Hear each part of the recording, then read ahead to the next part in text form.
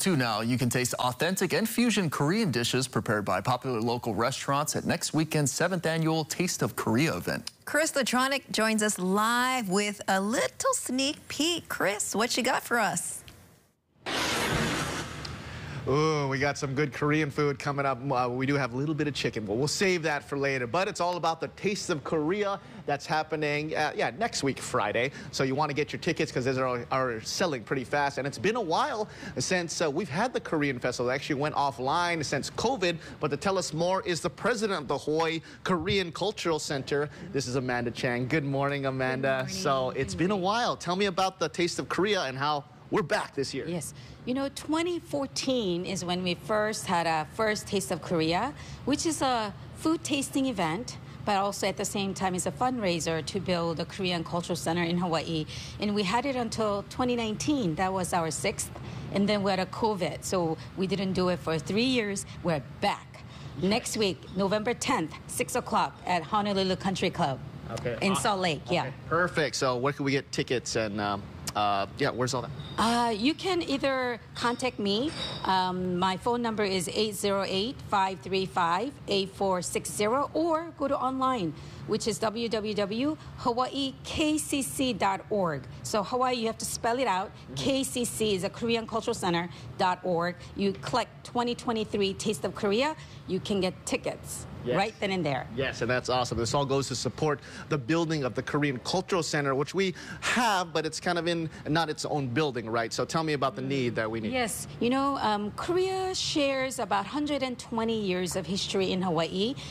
Koreans first arrived on the shore of Hawaii in 1903. So it's exactly 120 years ago, January, we arrived here. Well, the ancestors arrived here to work at the sugar plantation.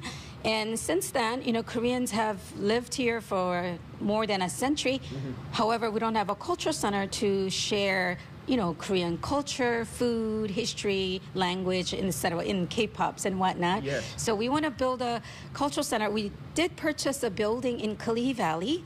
However, we owe a lot of money as a mortgage to the bank, so we cannot really fully use it. So we're doing a fundraiser to raise funds to actually own a building, to open up to the public, to the local people, to learn about Korea more as they enjoy Korean culture as it is. Yes, and that sounds great. And it's kind of shocking that we don't have one after 120 years. But we know Korean culture has been a part of us, especially in the food. And we're going to have lots of Taste of Korea happening during this festival.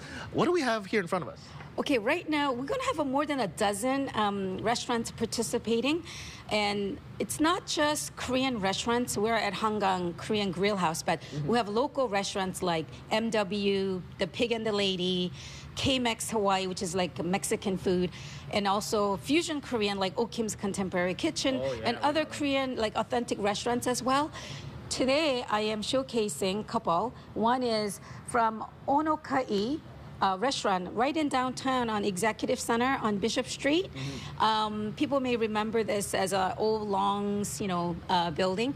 Anyway, they do have a restaurant here, and this is a sweet and little tangy, crispy chicken that has a flavor that is so good. And we're gonna have like drinks imported from Korea, provided by Koha Foods. And we're also gonna have other authentic Koreans like ADA Supermarket is doing, and then Old Food and Kimchi Love Hawaii is participating, especially because this year is the first year we're going to have a Kimchi Day in November. So this year, Taste of Korea, the theme is kimchi, and we're doing a kimchi themed, and Honolulu Country Club, the venue, also provides this food as well. That's amazing. And about the food, I'm going to try this chicken. But yes, the Taste of Korea, make sure you get your tickets now before they're all sold out. So without further ado, this is Chris Latronic working for Hawaii, grinding for Hawaii, sending things back to you.